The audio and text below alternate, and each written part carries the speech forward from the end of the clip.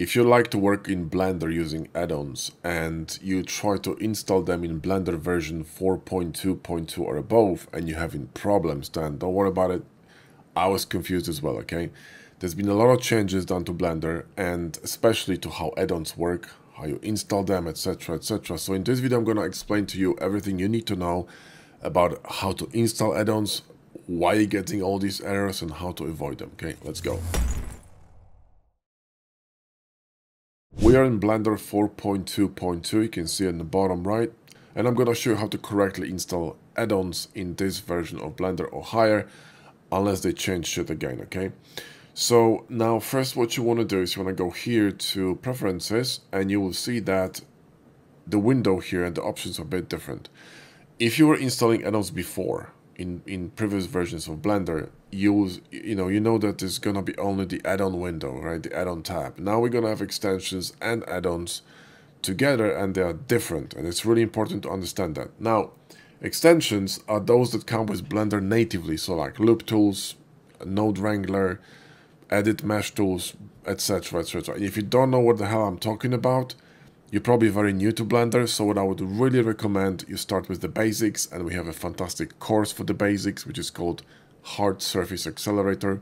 It's been bought by thousands of people by now. We have tons of testimonials, people saying how much it helped them and allowed them to actually gain proficiency in Blender in a really short period of time, especially if you're into hard surface modeling. So go ahead and check it out. The link is in your video description. Now, going back to this situation, right?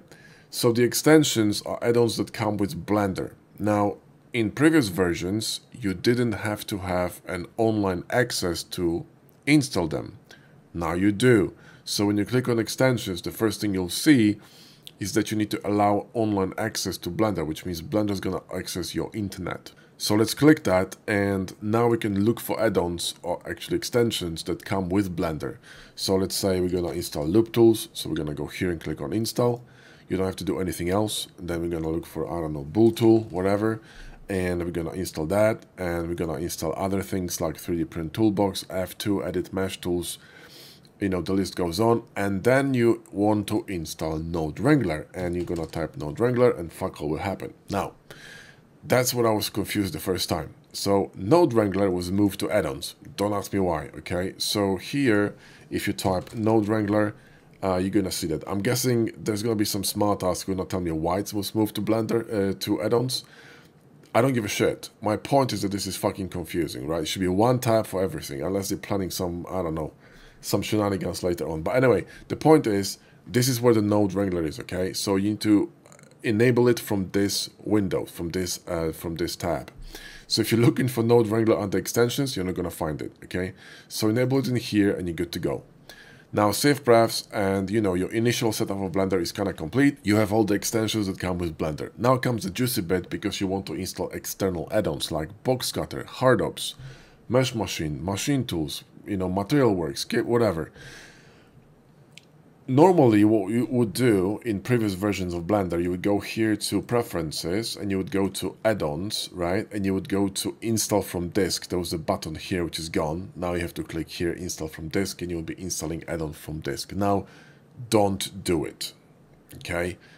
Not the best idea. Reason being is because Blender sometimes may recognize certain add-ons as extensions, and if it does that, it will not work, in most cases. So a safer way of doing this would be to drag and dropping add-ons into Blender window. So close this, right? Grab your add-on. I'm gonna grab Hard Ops. Okay, I'm gonna drag and drop it in here and release it. You will see that window. Click OK. Wait a little bit. You see Blender now installed Hard Ops. Now we're gonna drag and drop the Box Cutter. We're gonna click OK, and the same thing gonna happen. Boom, Box Cutter is installed. And you can do the same thing with all add-ons, and they should be correctly categorized as extensions or add-ons, okay? So once you do that, go here to Preferences and remember to save it, because that's important. If you don't see the save thing, you just go here and disable the autosave. I like to have control over what I'm saving, you know what I mean? So that's how you do it. Now, if you're going to be installing from disk, which is what I was doing, I was in a world of pain. I was getting Python errors, conflicts, Blender crashes, all kinds of shit, right? And I had a short conversation with Jerry, which is Master Xeon, and he told me like, dude, look at this Python error. It's classified as an extension. I was like, wow, okay, I didn't see that one coming. So that's the problem. So, shout out to Jerry here. But anyway, what I want to also tell you is how to uninstall add-ons, because that's also important. There are two ways of uninstalling add-ons in Blender, and I'm going to show you both of them. Now, uninstalling Blender add-ons in 4.2.2 is a little bit different than it used to be, because the correct procedure was to go to Edit and Preferences, open Preferences, type the add-on name, untick this box here, save preferences, close this window, close Blender, then reopen Blender again, right? Go to Edit, Preferences, go to the same add-on tab, type the name of the add-on, and then you had the option to remove from disk or remove from Blender. You don't see this here anymore. We can't really remove this unless I don't see any option, right? Even if we're gonna refresh this, here nothing's gonna happen. So that's a bit different. So this add-on kind of lingers in Blender even though we disabled it, because this box, only what it does, it disables this add-on, right? So now I really don't know if it's a bug or it's gonna be changed, or this is how Blender is gonna be now, that you can't really delete this shit. I don't know. But there's another way of removing add-ons from Blender if you're gonna get conflicts, in Blender 4.2. So let's say you're gonna be installing a lot of add-ons, you're gonna be uninstalling them, and eventually you're gonna have conflicts. So you're gonna have Python errors and you don't know what the fuck is going on. You need to run something that's called Blender Purge, and it's really simple how to do this. What you need to do is you need to close your Blender, right? You need to go to your C drive. You need to go to Users, your name, then go to App Data, which is here. And if you don't see that, you need to enable hidden items or hidden folders in this window. Go to App Data, Roaming, and then Blender Foundation, Blender, and you need to delete the folder of the Blender version that you're working on. And in this case, it doesn't matter if it's 4.2.2 or 4.2.3 or 4.2.5. Anything related to 4.2 is gonna get nuked, right? So if I'm going to delete that folder, I nuked all the config settings, everything related to Blender 4.2.2. And you can see that my window got reset, my resolution got reset, all the add-ons are gone, everything got wiped.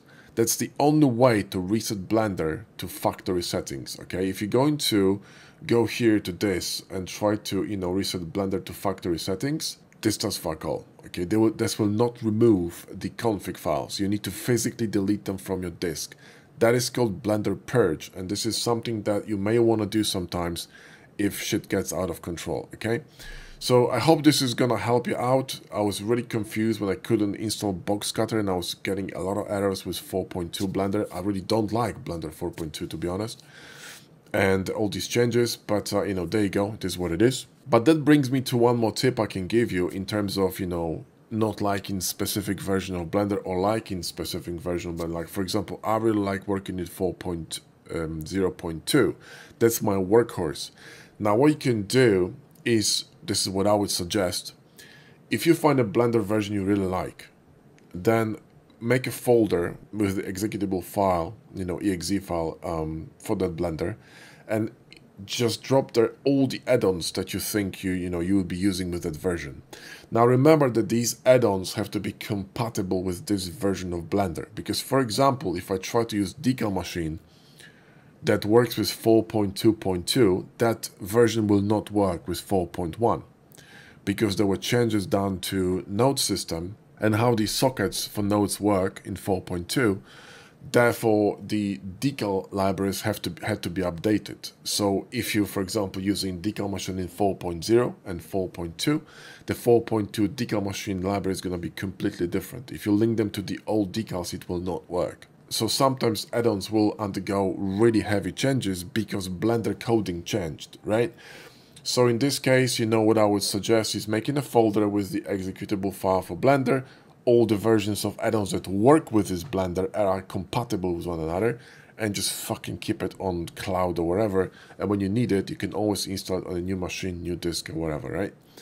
Because if you're going to try to download these old versions of add-ons from Blender Market, Gumroad, or even our site when using Materialworks, you may not be able to find these.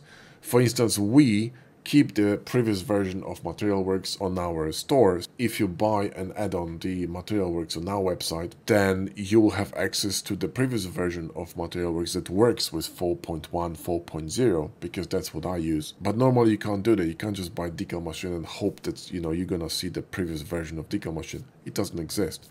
It's just the latest one. So the only Blender version is gonna work with it's gonna be 4.2. Do you know what I mean? So these will be my tips for you for, you know, working with add-ons in the new Blender or any Blender really, you know. So again, make sure that you're going to drag and drop any external add-ons to 4.2.2 and above, and you make some backups, you know, for the Blender version that you really like, and you find all the add-ons that work with one another. It's kind of like games, you know.